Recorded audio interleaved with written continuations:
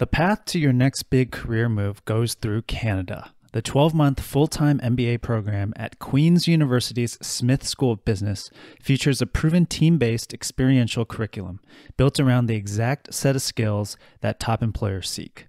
The results speak for themselves. 98% of the class of 2021 accepted an offer for their dream role within 3 months of graduation. Listeners of the Touch MBA podcast can receive a complimentary virtual consultation by visiting yoursmithmba.com/touchmba. That's yoursmithmba.com/touchmba. Welcome to the Touch MBA Admissions Podcast. Do you need help figuring out which schools to apply to or how to get into the world's top MBA programs? Hey, you're not alone. Join thousands of others on this podcast and on our site, touchmba.com, as they seek the admissions edge. And now, here's your host, Darren Joe.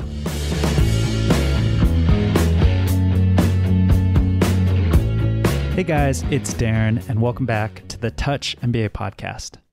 I got a lot of requests for a follow-up episode with this week's guest, Graciela Brewer, who I had on about 2 years ago. In that episode, we talked about how she got into Harvard Business School. Well, she's about to graduate from HBS in a few months, so I had to get Graciela on the show and ask her about her experience. What was it really like compared to her expectations before starting? How did she make the most of her time at Harvard? And what parting thoughts or advice she has for you, MBA applicants, on how you can best research schools and prepare for your intense 2 years. So I hope you enjoy this very open and candid conversation with Graciela. Remember, at touchmba.com, you can get free school selection help, upload your profile, tell us your career goals, and we'll give you our best advice on which schools might fit you best and where you would be competitive at. All that is at touchmba.com. All right, so let's get to my conversation with Graciela. Here we go.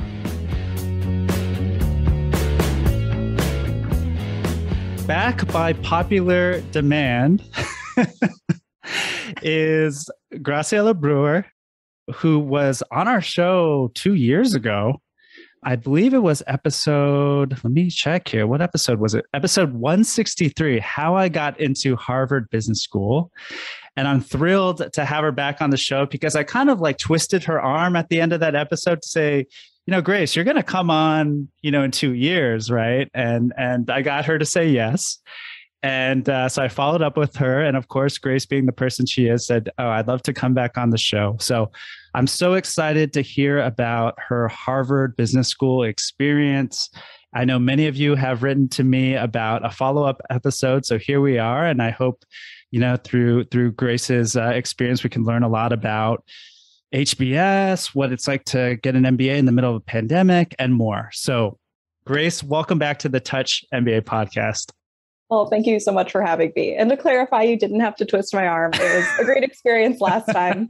And I'm excited to talk more about it. I've had a lot of people, you mentioned some people reached out to you for a follow-up. I've had a lot of people reach out to me just for conversations through LinkedIn, whether that be just, sharing some messages or even getting on calls. So, I've also gotten to gain a lot from this and meeting some great people on their MBA journey as well from doing this. Amazing. So I'm so excited for this. So let's just start with experience versus reality. You had this vision in your head. You got into, one of the top, if not the top business school in the world, in the United States. And now you're like, I'm so excited to go to this program. Now you're almost done with it. So what has really stood out to you there? And I'm leaving it intentionally very open. Yeah. I mean, I think for me, I didn't have super specific expectations. I touched on this when we spoke last time. I didn't know anybody who'd kind of gone through the program. Everything I knew was really from just on the ground research of being able to talk to people through the clubs and being able to see through the website and things like that. And so I think I kept my mind pretty open going into the experience because of that. And I think that across the board, just at a very high level, very happy with my experience, very happy that I decided to go to business school to pursue my MBA. I'm happy with my decision to go to HBS. And another layer of this for pandemic times is I'm also happy with my decision not to defer. I think that ended up being the right choice for me as far as timing wise. Because looking back at Harvard, it was one of the business school programs where you were allowed to defer, which was pretty rare. And, I think along those same lines, although I am really happy with it, definitely has been a tough journey at times. So I'll try and be pretty open and honest about the things that maybe didn't go as smoothly because, in talking to prospective students, I think that when I can be a little bit more vulnerable about things, the good and the bad, that tends to have a pretty powerful response from people who are trying to decide if this is the journey for them or how they want to tackle this journey. But I think some things that stick out to me that are of note when I think about my experience versus what the expectation was, perhaps. I think there are some things that for the MBA program in general, not just at HBS, but whichever school you decide to go to, there's some baseline truths. There's things that you're going to hear over and over again that I think were very true for me and true for all my classmates, such as that it's very time consuming. There's a lot going on. You're trying to prioritize. It's a really busy time period. There's a fair amount of stress as you're just trying to figure it all out. And so if anybody has talked to current students already, I'm sure that they've heard that same sort of refrain. And I would definitely agree with that. And I don't think it's a bad thing. I think it's just you're trying to accomplish so much in the 2 years and make the most of the experience. And the schools also are trying to give you so much to experience within those 2 years. And so, how you handle all that and what you prioritize, that's always a bit chaotic and a little bit tough to figure out, but everyone eventually figures it out. As far as things that are a little bit more personal to me, I would say that there's certain things that I expected to be hard that were easier than I thought, and certain things I didn't expect to be hard that actually were more difficult than I thought.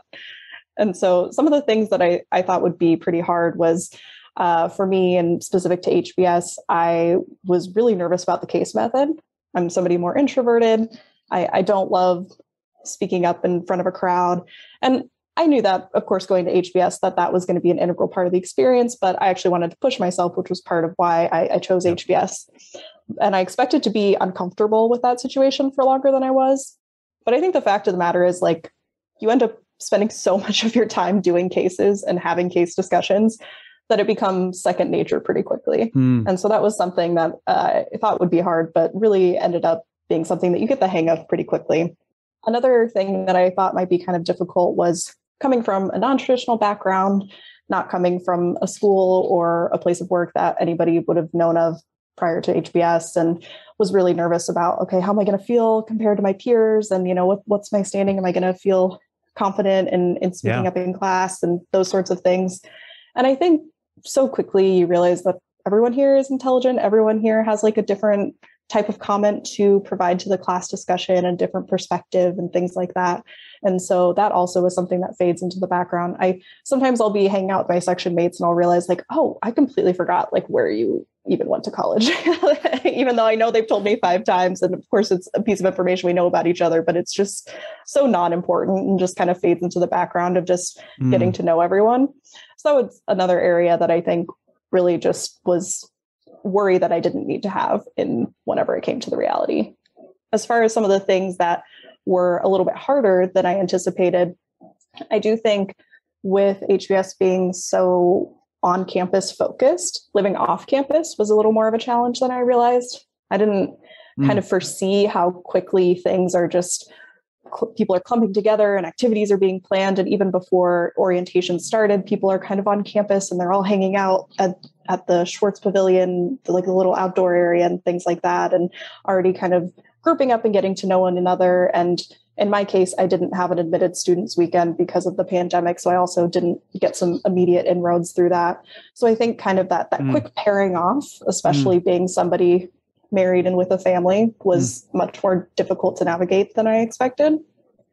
And along those same lines, I think you realize how different it is from undergrad in the fact that everybody's in a very different phase of life here. It's different than when an undergrad, we're all 18, we're all kind of, young and dumb and trying to figure it out versus, everybody's coming into business school with a different perspective. Some people have been living that like single city life and they've never cooked a day in their adult life ever. And then other people are like making 5-course gourmet meals in their own homes before this. So I think just also navigating that was a little bit more difficult and something that, you know, you don't really think about until you're here and then it feels obvious.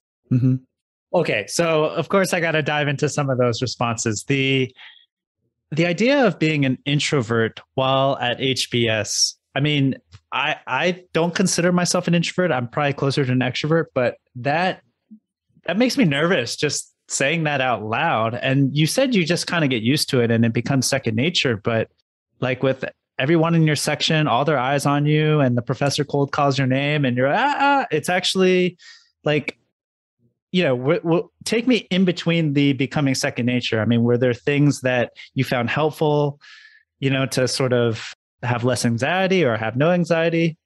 Yeah, I mean, I think that HBS is pretty intentional with the section experience. They've really made that be such an integral part of your first year because yes, everybody's eyes are on you, but it's the same eyes over and over again. And there's a little bit of less of that fear because it's the same group of people. In my case, it was 75 people in a section and normally it's 95.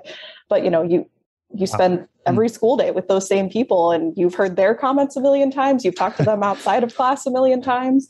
And so there's a little bit of comfort in that. I think, you know, jumping from class to class with a whole different group of people, then probably would have been harder to ramp up, but they're pretty intentional with that for that exact reason. You kind of create a bit of safety. And I also started on Zoom, which I think made it a little bit easier. You know, raising your virtual hand was a little bit easier to swallow right off the bat. But I think like I said, it's just, you get the repetition in, and it's not just about speaking up in class. It's that you kind of figure out how to read a case. You kind of figure out how prepared you should be for a given case or given class. You know, if it's a leadership class, it's like, yeah, we're talking about high level soft topics. We're probably just going to read the case once and you're fine versus, okay, this is finance class. I should probably double check my model and make sure that I'm like ready to go if I get cold called. And so you kind of learn things as far as how you want to prep your cases. And I think you also learn even just the nuances of when you want to participate. And so you kind of figure out just the way that the classroom functions. And okay, well, I just spoke last class, so I probably am not going to get randomly cold called, you know, in this next class or something like that. And you kind of figure out, you know, for instance, one of my section mates, she says, okay, I always prefer to speak at the beginning of class because I know I can't focus until I get my comment in. And then I'm the complete opposite. I'm like, if I speak at the beginning of class, then I'm so relieved that I just don't find that I don't even listen the rest of the class. And so I think you just kind of figure out what you're comfortable with. And you realize that there's different types of comments. There's like case fact comments. There's like calculation comments. There's, you know, let's discuss the high level topic at the end of the class sort of comments. And you just kind of start to feel all of it out and it feels a little bit more natural. Gotcha. And would you say also being an introvert, because you mentioned one of the things you didn't anticipate to be difficult was the quick pairing off and kind of the different places people are coming from, compounded by the fact that you're starting the program online. So I'm wondering how you found your groove in terms of classmates you could really relate to and get to know or were interested in. How did you bond with them? Yeah, it's funny. I really was like, oh, I'm an introvert, so the case method's going to be hard, and then didn't think about the social part as much. And then it ended up being the total opposite, where it was like, oh, the case method was totally fine, but I think that the social part ended up being a little bit more difficult than I anticipated because, you know, I'm not the person that can be in a room with 100 people and just feel super at ease and just feel like I'm so comfortable rotating around having small conversations with everyone. You know, that's definitely not where I feel the most secure and where I feel like I get to know people the best. And I think to my earlier point that I'm glad that I didn't defer, I do think the pandemic kind of worked in my favor in that way, in that we really were restricted to smaller groups for a lot of the first few months of the program. And so there was a lot more opportunities to get to meet people at small group dinners. Like you know, the whole first semester was just a lot of rotating of, okay, hey, let's have a random pairing of 6 people in our section that we can all just get to know each other because we can't all 75 of us get together in some sort of gathering in the middle of the pandemic pre-vaccine. And so I had a lot of space to be able to have those more intimate conversations with people, which is where I personally feel a lot more comfortable. And those were But like virtual dinners or real dinners? No, we were allowed to be in real dinners if they were like groups of 6 or less. So, and to Got it. build on that, like the restrictions during the pandemic were very frequently reflected like what our actual COVID positive rate was, because we got tested 2 to 3 times a week for free. Wow. That was like part of, going here, was that you had to be able, if you were going to be on campus, that you had to adhere to the testing schedule. And so it wasn't just like, oh yeah, you guys can meet up. It was something that those restrictions throughout all of my 2 years here have constantly fluctuated depending on what's happening with COVID situation, and testing has always been an integral part of that. But yeah, so I think that being able to meet in those smaller situations was very helpful. I think if my first introduction to HBS was kind of the typical large scale parties that happen in a normal non-COVID year, that would be probably a lot more difficult for me. But I will say that I think I've gotten better at kind of figuring out where I feel most comfortable and who I feel most comfortable with each semester that I've been here. I feel like each semester has been better than the last for that reason, because I've just kind of slowly been able to carve out the people that I feel like I meshed with the most and the areas where I feel most comfortable. I mean, would you mind sharing what those areas are? Yeah, I mean, so I'm part of like the Mambas, so like Mom MBA's group here. And so that's like a really nice space to be able to occupy, to be able to talk about motherhood and talk about some of those things, because student moms are about 1% of the population here. And that's sometimes it's less than that.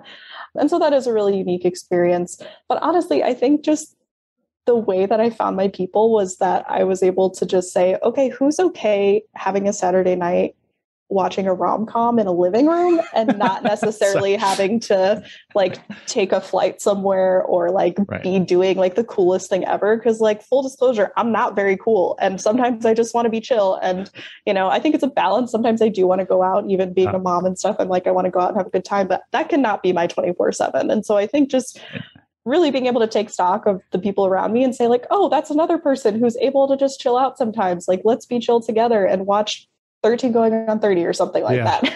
Yeah.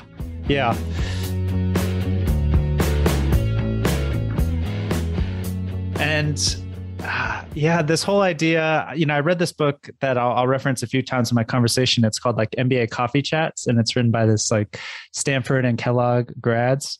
And they say that one of their keys to their experience was valuing JOMO, the joy of missing out, over FOMO, because otherwise it's just too much. But yeah, I mean, on that note, like, I'm wondering, I'd love to hear about, what you found most valuable from your HBS experience. What has been your favorite part of the program, and what have you found most valuable? Yeah, I mean, I think the biggest thing for me, and like the biggest reason that I can so confidently say, I'm so glad I did this, I'm so glad I came here, I'm so glad I had this experience, is I just feel like my concept of myself and what my future could hold is so wildly different. Wow. I remember having my first corporate job after school and coming from like a working class, not corporate background, thinking, oh my goodness, I can't believe that this is my first job out of school and I'm making this much money, which, to be clear, was not 6 figures. It was not like anything super crazy. I would say it was pretty standard for a software engineering post-undergrad sort of role, which is good. But, once again, it's not like I was breaking into some really cutthroat finance background or something. And I remember even my few years after that thinking like, oh, wow, I can't believe I get to travel like for part of my job. I'm so lucky. Like, this is so crazy. Like, maybe someday I'll be in like a leadership position at like a small company. Like, maybe if I work really hard, like I can get to that. And I think since being here and just you see how much everyone here has accomplished.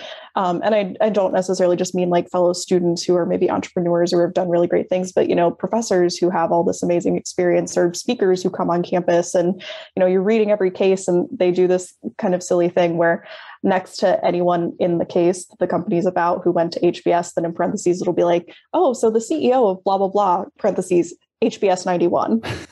And so, you kind of see all of these different things that these MBAs have gone on to do, and just how powerful this degree is and how powerful this experience is. And I think it's just kind of removed the ceiling that I had placed on myself of what I could potentially do. And so the idea that, oh, maybe one day I could start a company and like I could maybe do it. Like that's a really exciting idea. Or maybe one day if I, really do work hard and pursue my passions, then I could end up in a C-suite. Like, why not dream big? Why not think bigger? And so I think that's the number one thing for me is it's just when I think about my future, I think about it in a completely different way than I did before the MBA. Wow.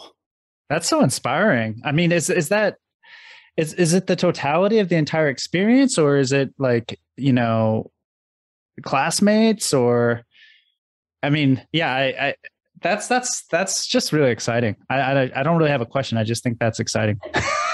Yeah, I think it is the totality of the experience. Yeah. You hear what other classmates have done and how, they've already started their own company or done something really amazing. Or you just, your professors who you're having a coffee chat with is talking about how, some major company that they were the CEO of, or some amazing nonprofit that they started that has had this amazing social impact. You just are surrounded by people who have been able to do these great things. And I think it just helps you realize that, why limit yourself and the things you're passionate about?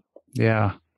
I mean, would you say, thinking of kind of your classmates who have really exceeded at HBS or gotten the most out of the experience, like who do you think would not be a great fit for HBS?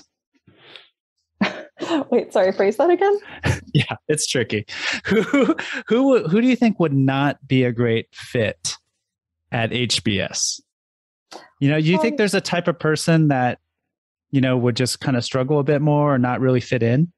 So I don't know if it's about not fitting in specifically, but I do think that, and I've told this to some prospective students that I've talked to, if there's something like really tactical that you're trying to train for your next job out of HBS, I would say HBS probably isn't the best place to do that. And I think that's from the admission of HBS as well. They put a pretty big focus on the fact that they're a general management degree. Yes. But the way that I describe it is you're having a lot of these like very high level conversations and you're really just trying to get this like well-rounded leadership perspective. And honestly, that perspective probably isn't going to be super directly applicable in the next 5 years. Like it's probably going to be something that's better setting you up for the long term and being somebody who considers a lot of different perspectives and a lot of different types of information and has like a pretty well-rounded overall business knowledge for whenever you are a high-level decision maker. But I would say, if you're somebody who's trying to pivot into product management, you want to know everything you can about how to be the best product manager in the world and like what the exact skill set is for that. There's probably other programs that you could go to that would have a little bit more of that hard hitting, train me for this specific job sort of thing.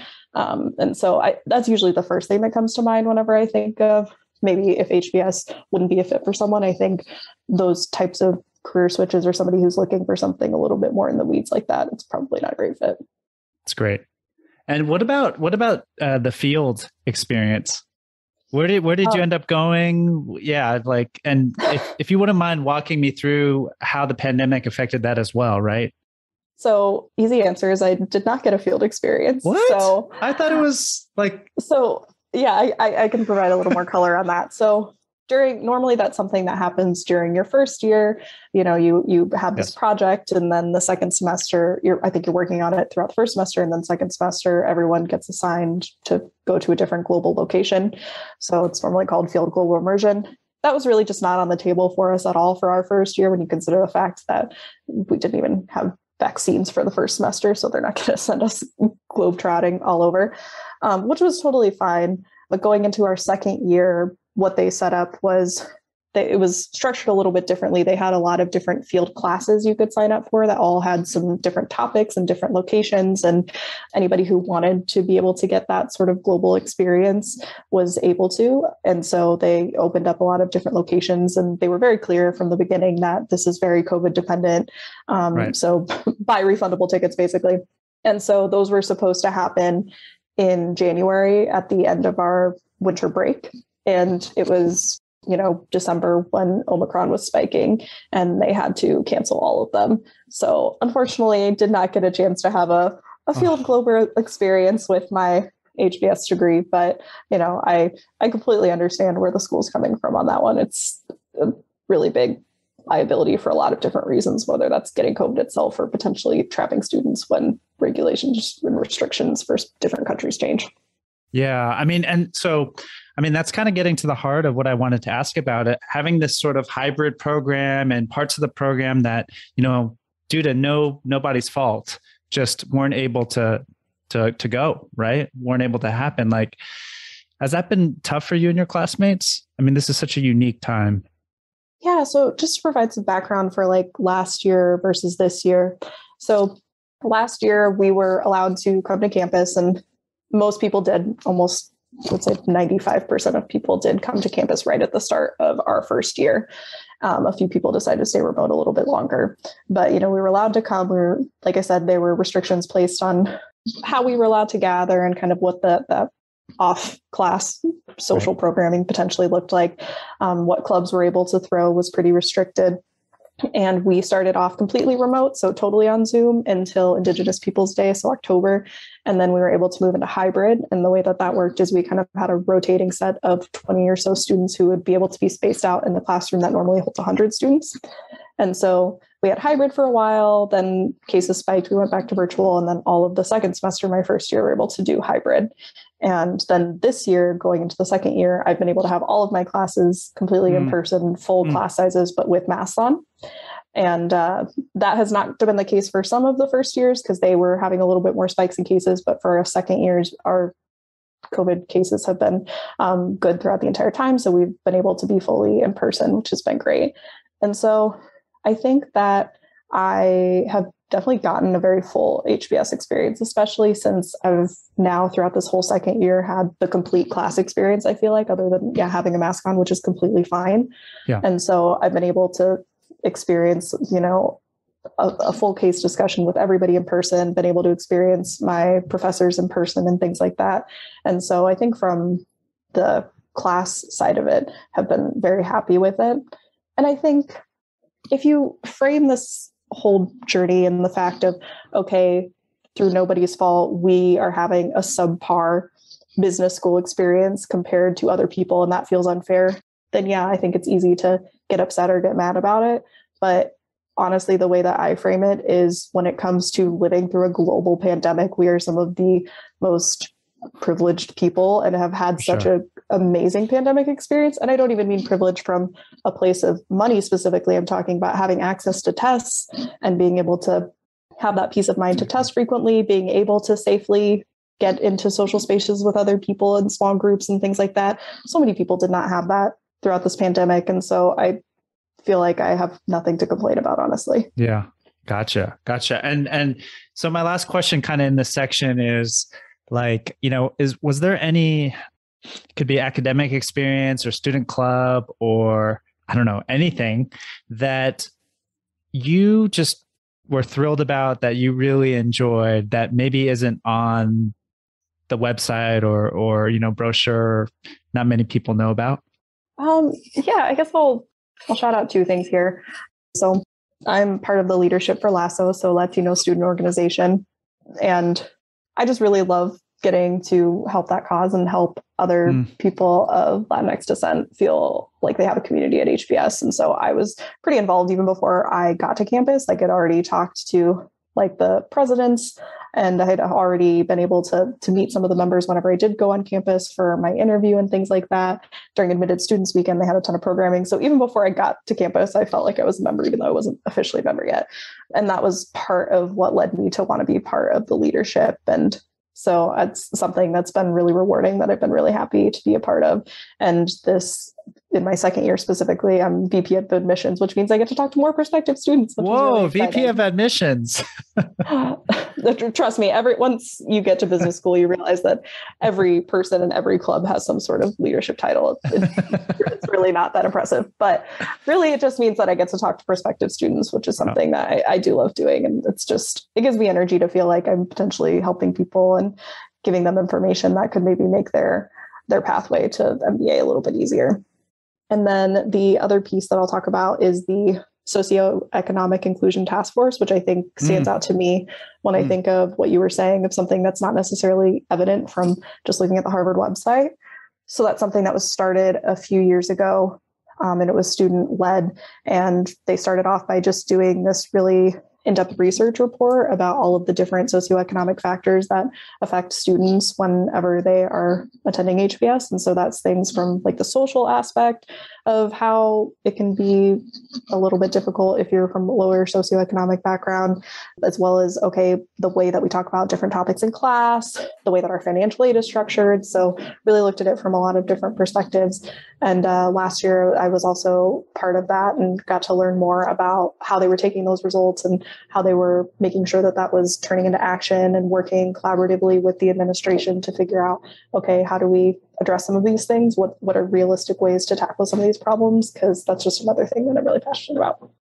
Yeah, I mean, let's dive into that a little bit. So a quote from the book I mentioned earlier, these two gentlemen said, I mean, I have the quote right here. They said, schools like to champion the diversity of the student bodies they create. However, socioeconomic diversity will likely be sorely lacking. And many of your classmates will be wealthy. Be mindful of the blinders this creates. Yeah, I mean, I can't disagree with the knowledge there. No, I mean, I think it's a hard thing to navigate. I think that and a lot of people say this, for HBS in particular, of course, there's kind of a stereotypical, like really wealthy, snobby sort of perception that some people are fearful of, and that's going to be what it's like whenever you're here. And I would say for the most part, that's really not true. I think what it comes down to, and I like the way that quote just put it, is the blinders that sometimes exist whenever people come from pretty wealthy backgrounds. And so I think that most people here really are nice and well-meaning, but sometimes it just comes up in conversation in ways that you realize that their experiences are just so vastly different than yours. And so whether that's, mentioning vacation homes offhandedly, like that's just an expectation of everyone's existence, or, kind of the way they're referring to salaries and like the scale of that, right, and what's normal and what's not normal. And so that can happen in one-off conversations, that can happen in the classroom. And it is, I will say, a pretty difficult thing to navigate. Honestly, in some ways, I think it would be easier if it was like the stereotype of, oh yeah, they're really snobby jerks. Then it's like, oh, well, those are mean people, screw them. Right. But that's really not what it is. It's that there's, people here, like I said, who are really well-meaning and who genuinely do feel like good people. But then you're kind of trying to navigate like, okay, but how does that disconnect maybe from the average experience of American citizen or a world citizen? Like, how does that maybe going to impact the business decisions that you make? And how do we have like honest conversations about that? And then to the more tactical piece of like the work that the Socioeconomic Inclusion Task Force deals with, how do we not let those things be barriers so that people who do come from working class backgrounds actually feel comfortable in this experience? And so there's also just a lot of work that has to be done there. And I don't think that work is specific to HBS. I think exists at a lot of top business schools, but I think it's something that we just have to start holding ourselves more accountable for. And I've, throughout my experience, have just been pretty honest about the fact that I do come from a working class background and the ways that that's kind of impacted my experience and the way that I've gone through this program. Yeah, no, that's awesome. I mean, it sounds like two amazing like the Lasso Club and the task force you're on sound great. And I just feel like, I mean, living abroad, it's just kind of stunning to see. And even within the US, I'm sure you see it as well. But like, I mean, that's where business is, right? I mean, so many people aren't, the quote unquote elite or the quote unquote wealthy. So like, just from a learning about business perspective too, I feel like it's super useful to have a mix of people. Anyhow, so let's now talk about making the most of, your HBS MBA. So some topics we kind of threw around before, our conversation were managing priorities, health and well-being. And we know from our last conversation, you have a family, so that as well. How did you do that? Carefully? I don't know.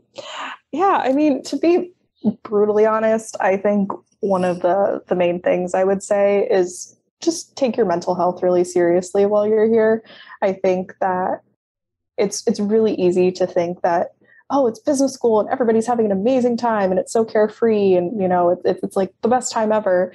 But I think the reality is, here people are making a lot of tough decisions about their future, and people are, they're making tough decisions about what's going to make them happy in their careers and how much risk they want to take in their careers, what relationships they maybe want to continue or don't continue. It's very much a transitional time.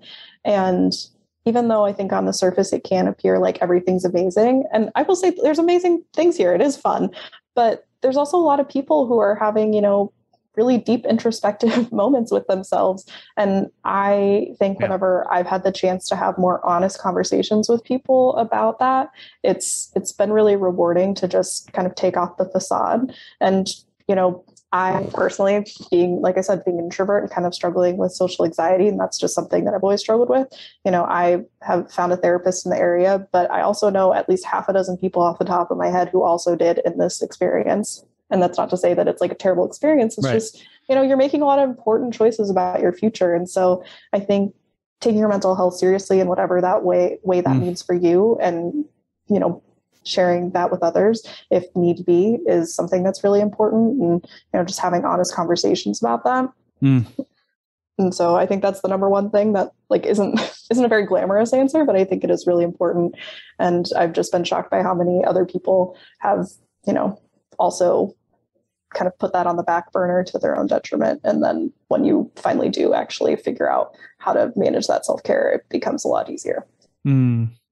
Yeah. And how did you navigate kind of bringing in your partner into the experience? And yeah, I think for me, it was one of those things that he's also very introverted. So sometimes it was a little bit hard, but HBS actually is like a very, very partner friendly place. So I think I've heard just some anecdotes from people who have gone to other, have partners who've gone to other business schools, and kind of hearing other sort of stories that they've shared about it. And I think that's actually something that HBS really does excel at. You're part of the section, you're part of HBS, you get your own HBS ID.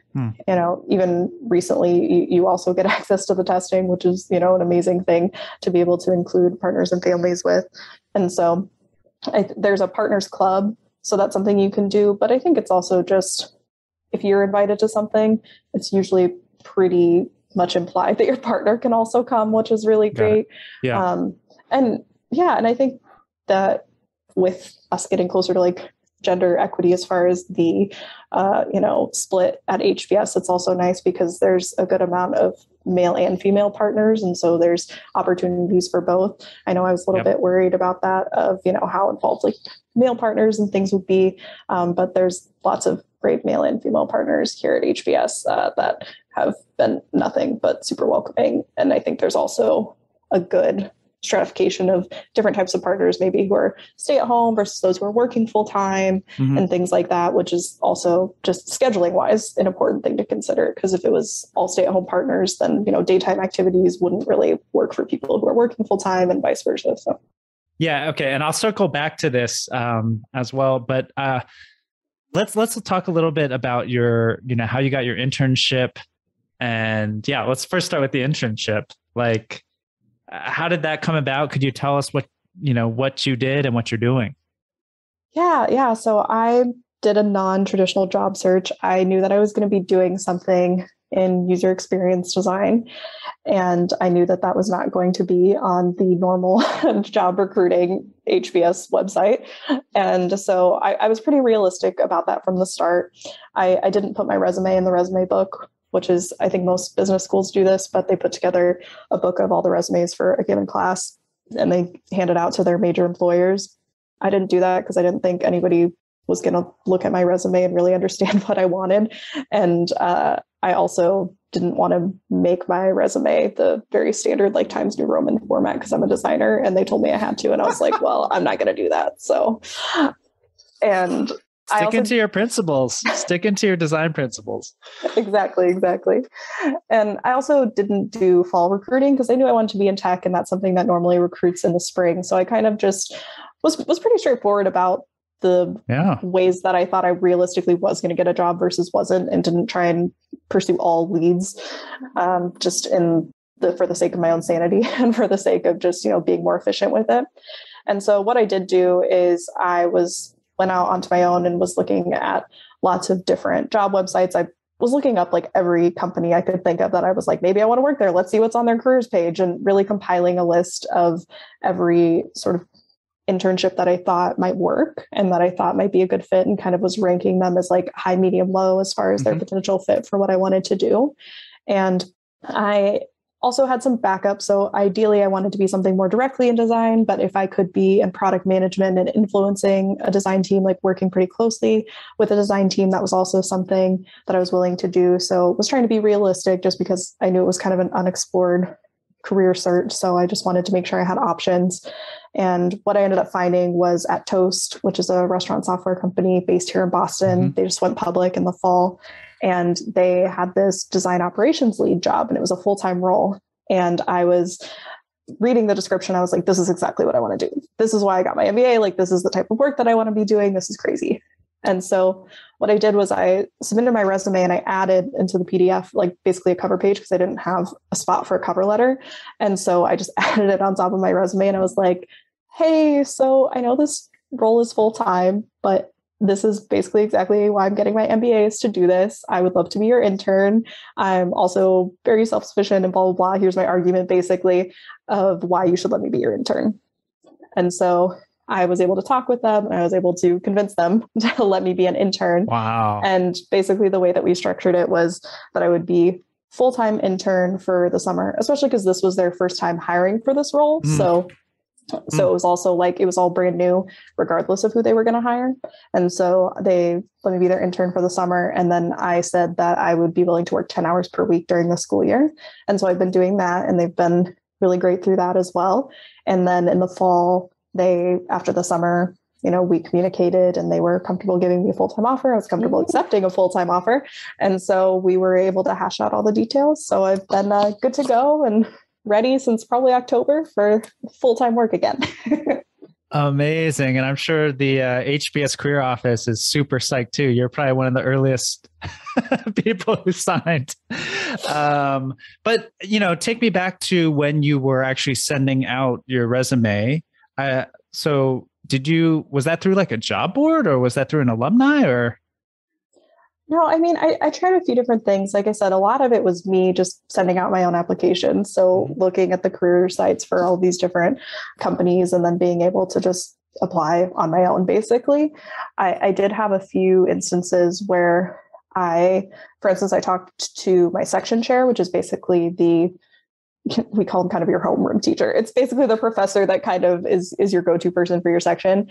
And I was asking for her thoughts, and she connected me with someone and kind of shared some different things she thought maybe I could do with my skill set, which was pretty cool and helpful to hear. I did have a few instances where I saw more on the product management side, maybe a role for a startup. And I kind of looked on LinkedIn connections and saw that maybe they knew somebody from Lasso. And so I, reached out for connections in that way. But predominantly, I would say it was more me independently applying for things. Yeah. And Toast was like an independent application. And so that's how that ended up working out. That's so cool. I love that. I mean, I just love like how you went, kind of zag there. I mean, just to give our listeners an idea, like you had to apply to how many companies to get some conversations and interviews? Yeah. So something I did not do intentionally, but I would very much recommend, was I applied for everything kind of all at once. So it was over the course of like a weekend. And honestly, the reason that happened is because as a designer, you have to have a portfolio. And I was really putting off doing my portfolio. So as soon as I had my portfolio done, it was already pretty late into spring. So I was like, okay, I really need to do this now. So I sent them all out at the same time. But that actually ended up working out super well, because then all of my interviews ended up being very closely clustered together. And so all of my offers kind of overlapped, where I was able to turn down one thing because I already knew about another thing and was waiting on another thing. And so I kind of got rid of that uncertainty. I would say as far as volume, I applied to maybe like 20 or so places, probably maybe closer to 30, but I did end up getting, I think, like 8 different interviews, and those all ended up resulting in different offers of some kind. And so That's really good. I think that's amazing.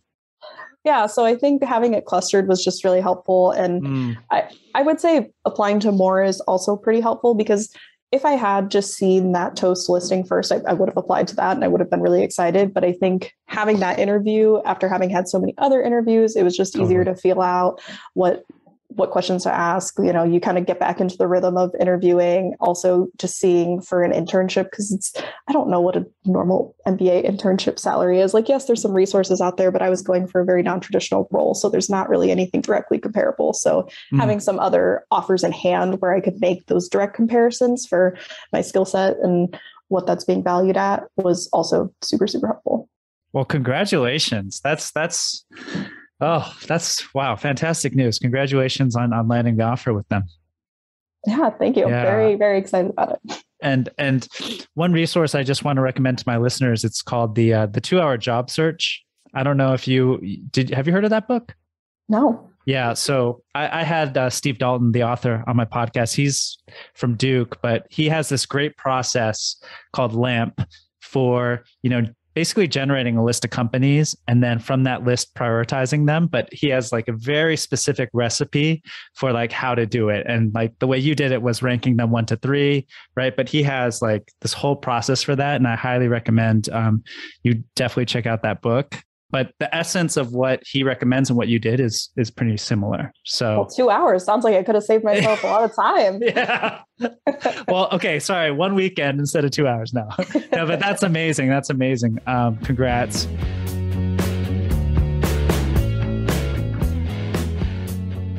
So I wanted to circle back to your partner in terms of like, is he working in Boston, and like, how did that all work out? Because that's a big move, right? From Kansas City.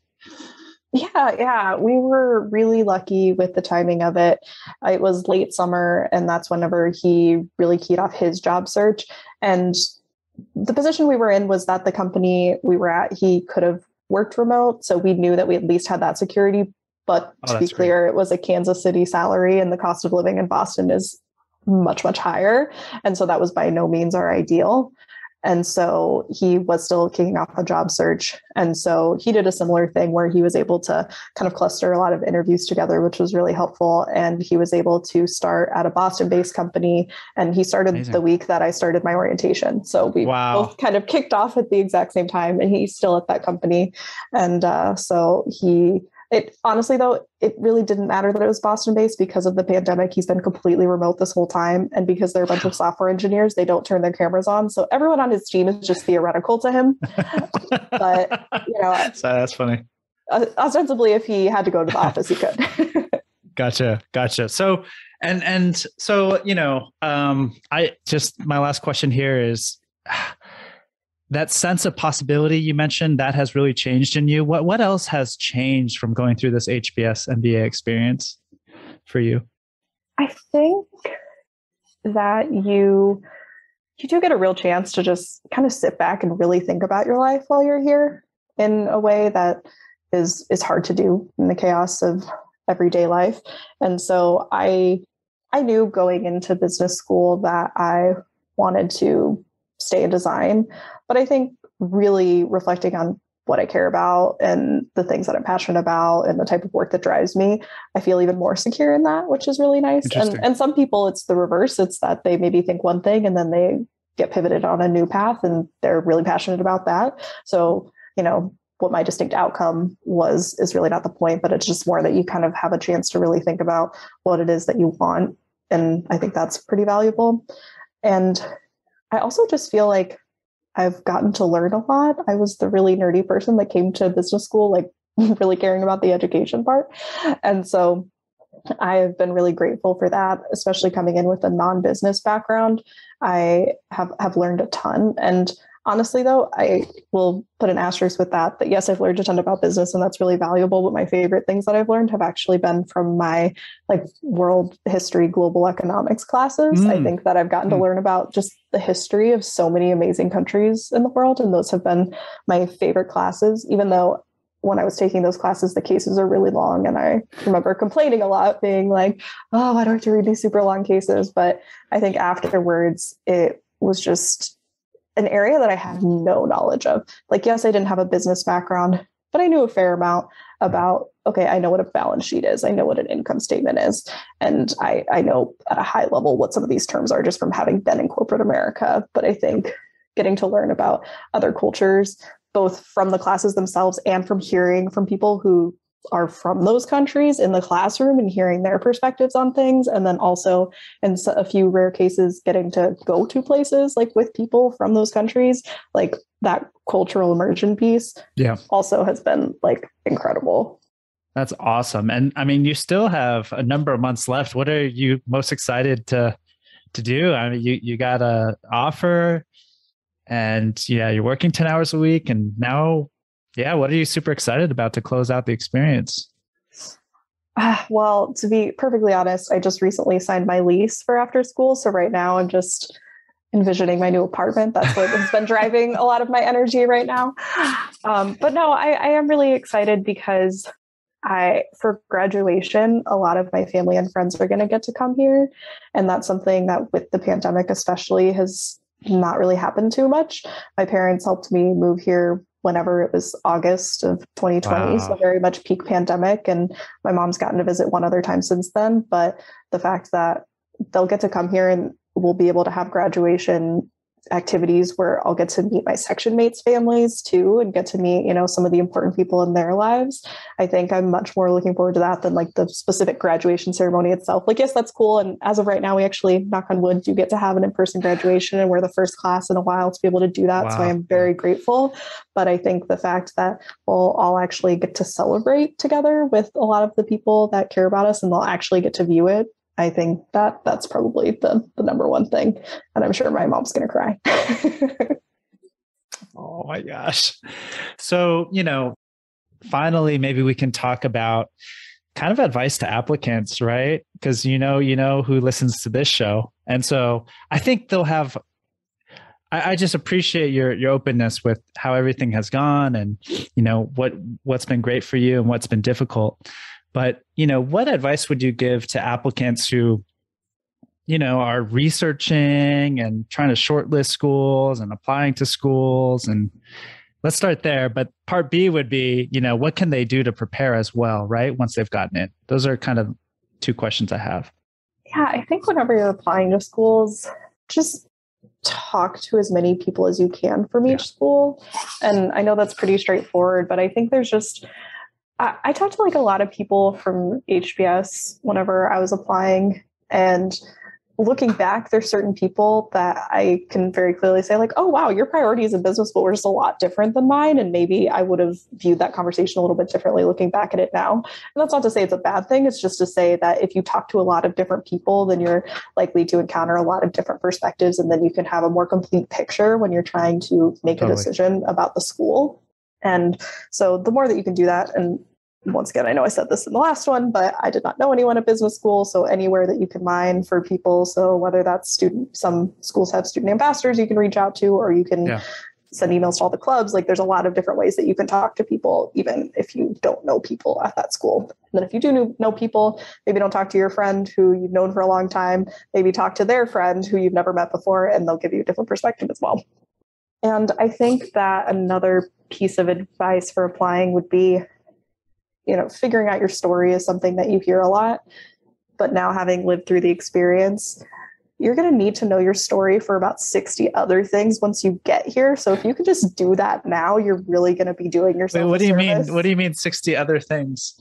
It's just, you have to figure out what your story is for whenever you're applying, but then you're going to meet a bunch of classmates who want to know the elevator pitch of what your life was before this. And then you're going to get interviewed for roles and they're going to want to know what your life is before this and what you want to do after. And then you're going to have, lots of different places will do like my takes, which is basically, different people will share their story on a larger stage with their classmates and things like that. There's just a lot of different areas where you are recounting what your life before this was and what the meaning of that was and what you want that to mean for your future. And there's also classes where you're asked to reflect on that and to speak to that and to learn from it.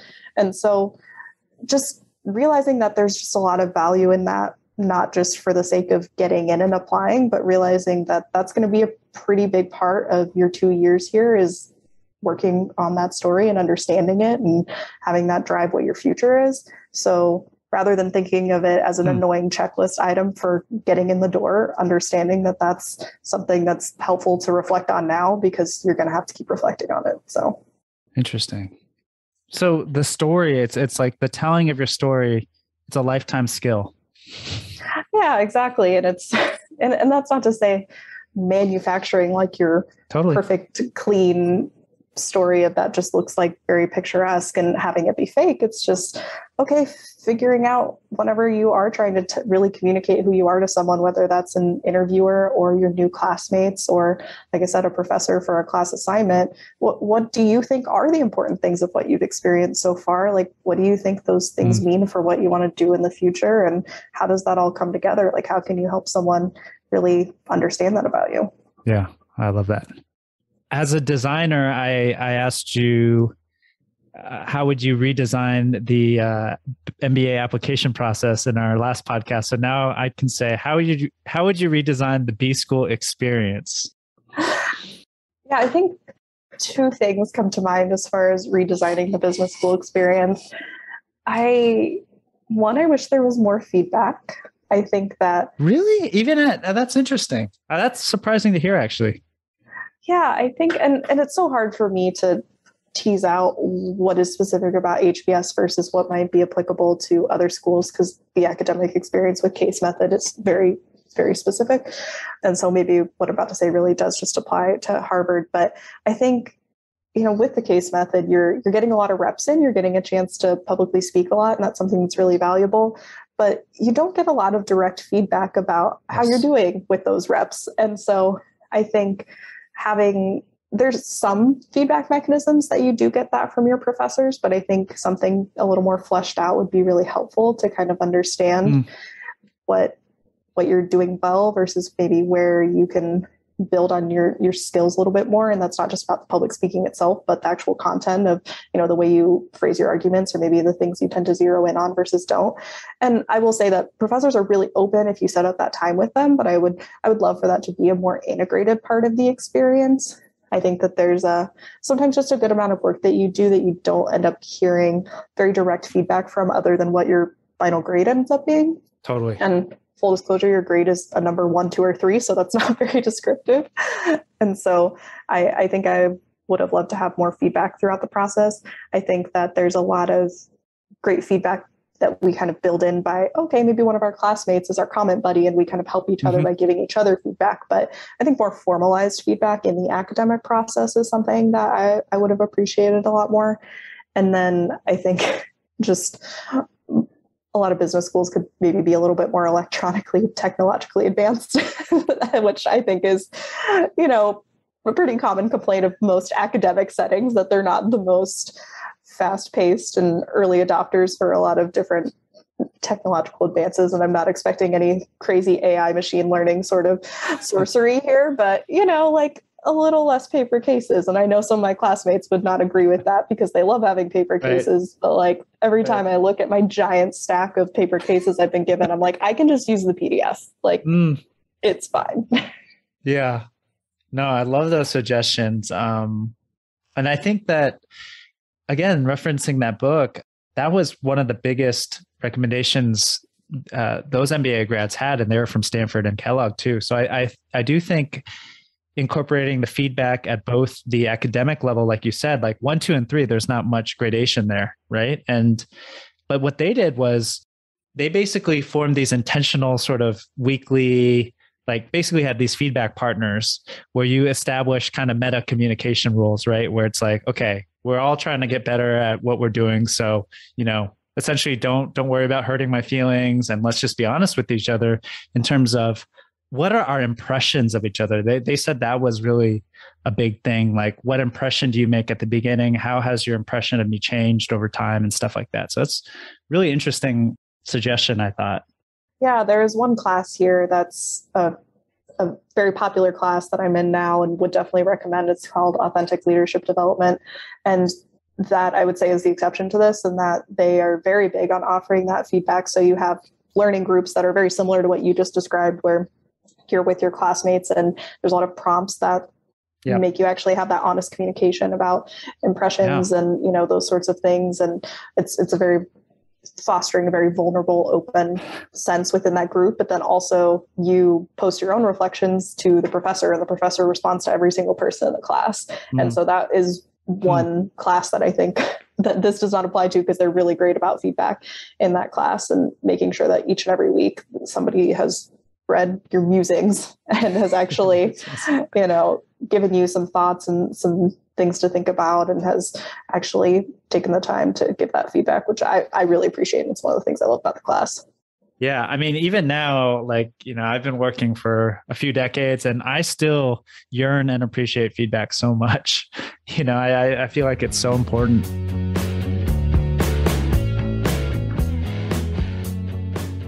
Last question, Grace, is just what didn't I ask that I should have asked?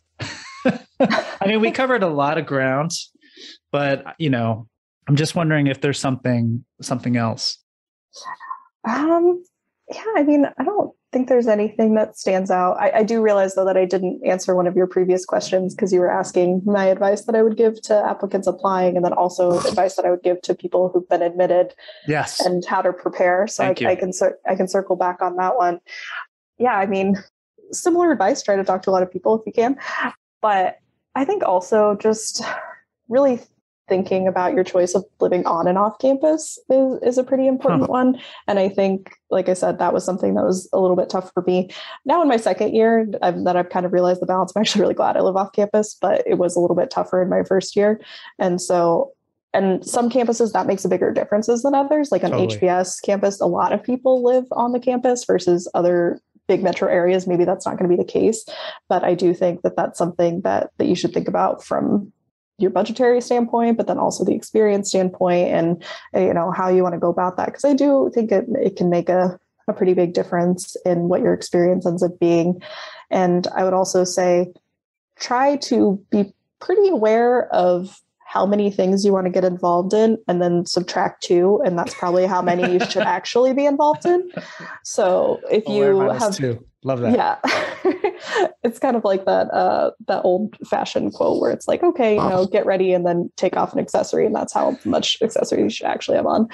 But yeah, it's just, as far as if you are the person who really wants to go all in and you're excited about all the clubs and you want to get involved in this and that, just be realistic that if you're halfway involved in a lot of different things, that doesn't really help anyone. So I think it was really hard for me, but I had some clubs that I really wanted to be in leadership for. And I was like, you can't do it. It's not going to be good if you do it. And I literally had written the emails saying like, yes, I would like to be in leadership, blah, blah, blah. Yeah. And I stopped myself from sending them. And I'm so glad that I did, because, there's only so many hours in the day, and it's already kind of hard to figure out that balance. And so don't make it even harder by picking on all of the things that you halfway want to do and all the things you really want to do. You've got to really kind of narrow it down to the things you actually think that when you're tired and it's the end of the evening and you roll back home, that you're actually going to work on, not the thing that you're going to keep putting off, because nobody wants to be that club leadership member that never gets anything done.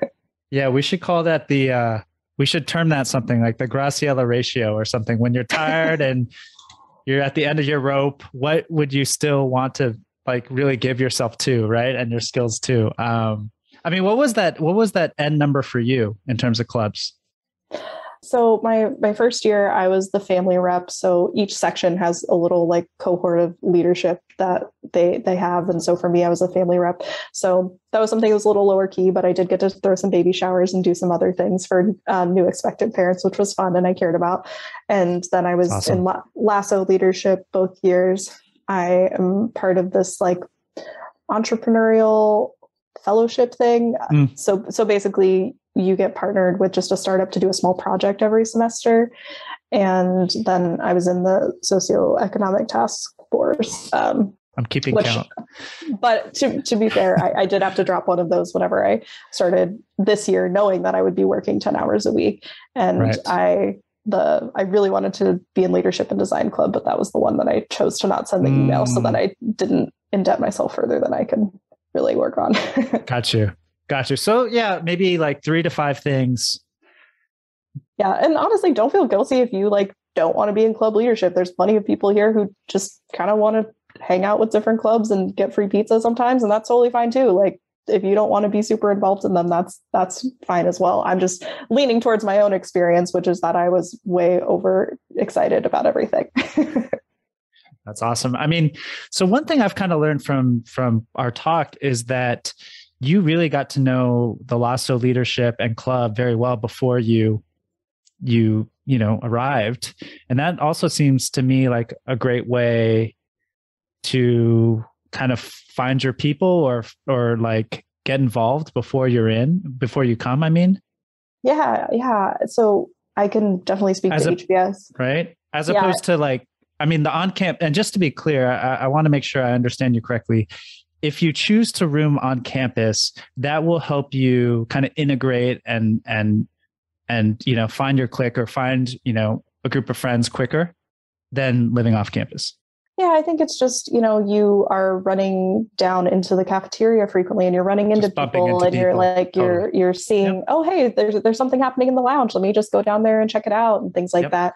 Yep. And so I think there's just a lot more of that. I don't think it's anything intentionally exclusive. I think it's just that you end up spending a lot more of that time with your classmates because of the proximity, as opposed to me, where for me to go on campus, I'm having a 25-minute walk. So I don't just like randomly do that to go sit on a patio and maybe run into people, which some people do, and that's fine. But also I have other things to do, so I can't do that.